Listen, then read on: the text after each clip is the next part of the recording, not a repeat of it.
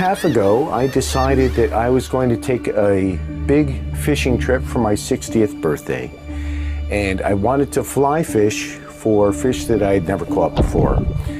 I was going through a magazine and found an article about the Seychelles, the outer atolls, and Cosmoledo. The first time I came I was invited by Keith Rosinas. So we kept in contact and he said, "You got to come out here, Rocky, and try this out." And I said, "I'm in." It was a phenomenal trip. It was completely different than the trevally fishing I had before. I read about it, I heard about it, people talked to me about it, and I just had to come here to see what it was all about. It's like something I've never experienced. It was an amazing experience just to get to Mahe and then to get on that flight to Alphonse, to get to Esto, take the boat over. All this anticipation was building the whole time. Getting here that night, having a meal, meeting everyone, knowing the next morning that I would be on the water, and finally getting a chance to do this after more than a year of anticipation and preparing.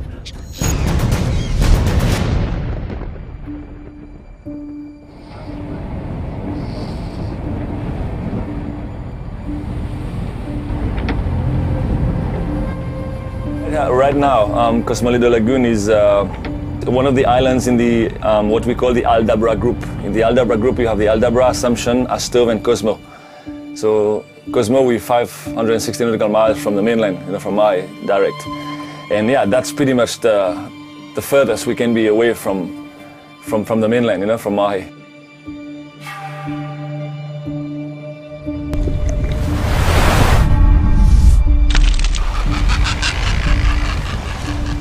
It's like you landed on the moon, You literally get here and you're blown away.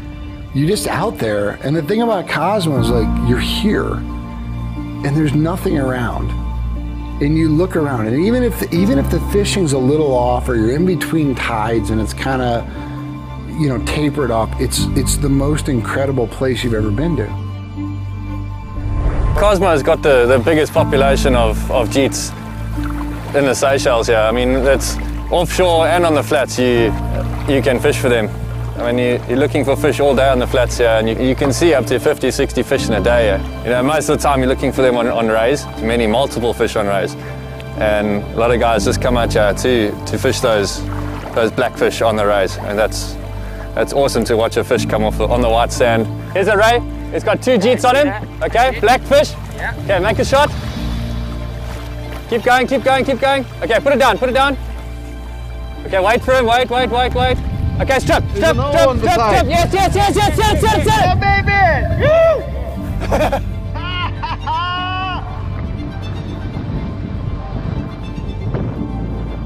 Yeah, I mean, Cosmo, sort of the GT capital of the world, but there's a lot of other things to catch here. There are massive bonefish. I mean, you guys have seen the bones we've caught. I mean, on average, some of the schools are going to be 6-7 pounds each, and that'll be your average fish. And then the trigger fishing as well. The triggers, there's so many areas where you can fish them on the pushing tide, or even on the dead low tide, and different situations as well where you're fishing the fish off the boat, and they're eating your fly at the rod tip. It's really cool to see.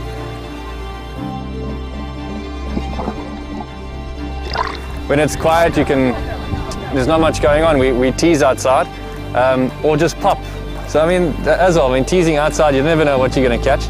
There's yellowfin and wahoo and sometimes even sailfish coming up. Here he comes, come on. Set it now, set it!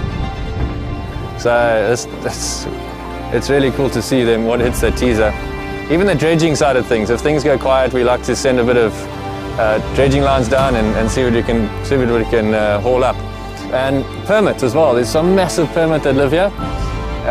Obviously they're perms, and you've got to search for them, and they don't often take your fly because they're very tricky. The permit, you have to get some passion with the permit, because sometimes you put your fly on that side, like where you're fishing, and then you just change way, and you have to sweep a bit slowly. Sometimes you have to sweep slowly and long sweep. Sometimes you have to stop when it's coming. Sometimes you just coming straight on it. Take it, you know, and set the hook and let it rain. And after that, you know, don't put your drag too strong, you know. Even no drag, you know. Just make sure you really don't spin like your line, you know. And just take time. Man.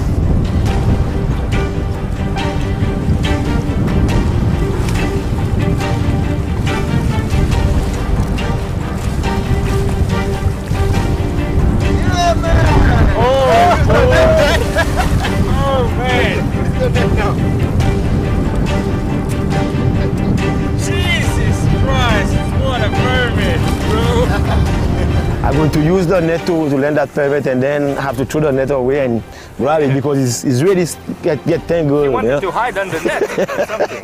Yeah.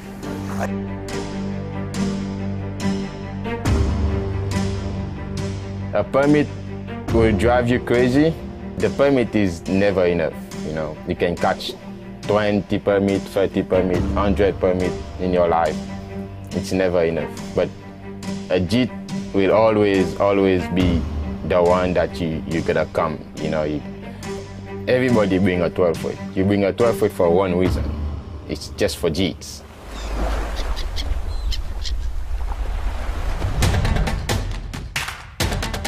You know, one morning you go and you're up on a flat looking for bonefish, and the next thing you know, the guide's saying, drop the rod, and you're like, drop the what? Drop my rod, and you literally throw your rod in the water, and next thing you know, you got your 12 weight in your hand, and there's a GT, you know, cruising up the flat, and you're just trying to put a cast in front of it. You know, you went from fishing for a school of bonefish to throwing it a 80 centimeter, 90 centimeter, 100 centimeter GT swimming up the flats that you get it in front of him and it's just on. It's just on. He comes after it and you're just stripping as hard as you can. You're watching your hand to make sure you grab the line and it just explodes and just all hell breaks loose and you just focus on what you're doing and it's insane. It's crazy. It's the coolest thing ever.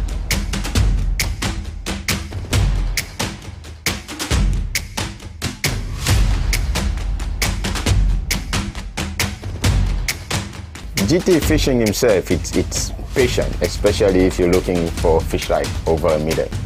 You're hunting them, you in the territorial, you have to think the way they think, you have to move pretty much how they want to move, and you want to be quiet, you cannot disturb them, stay in their own nature, and when it comes, it's going to give you one shot, and they not easy come downwind.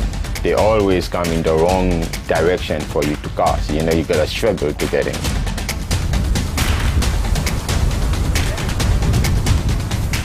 So walking the beach, it was pretty much late in the afternoon. It was the last move of the day. There were never two silver fish, but like closer to the beach themselves. So we start stripping, and one of those fish saw the fly.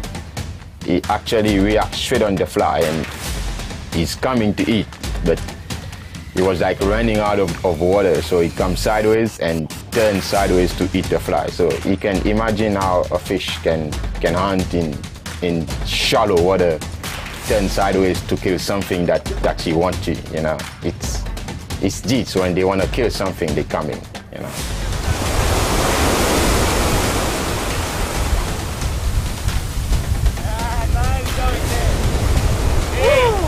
Man. Nice making a surf like this. Bam, out of surf. If you see him, he's on the flats, he's hungry, you put your fly 2-3 meters in front, a rod length, 2 rod length, you see it, he's coming, you know he's gonna eat. You know, if you miss a strip, he's gonna stop. That fish can come like 100 miles an hour, and you miss one strip, and that fish just stop anytime.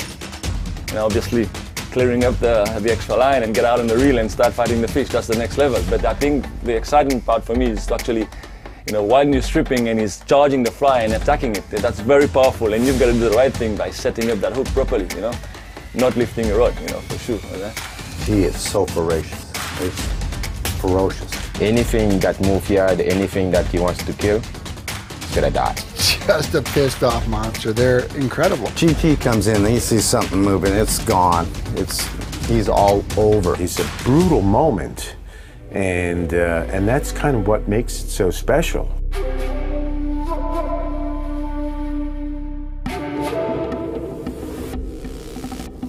Here comes there's a big jeep coming, kid. Put the fly down, put it down, it's coming. When you make that cast and that fish turns on your fly, it's electric.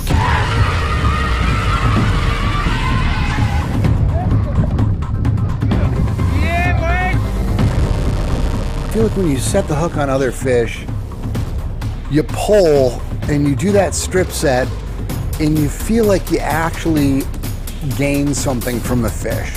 Like you might get that first inch on the fish. I think on a GT, you don't get that first inch. That fish hits and you strip and all you're trying to do is pull that hook in. But that fish, the second it turns, it's got you. It's going where it's gonna go. You react, and if thinking goes away, your reaction just must be quick, and then you feel, and when you feel the weight of the fish and the resistance on your line, and that line starts to go back out through your hand, and you're looking to make sure that you're not caught on anything like your feet or around your reel or all that stuff. Time slows down for a second, and it's all, you're living in the moment.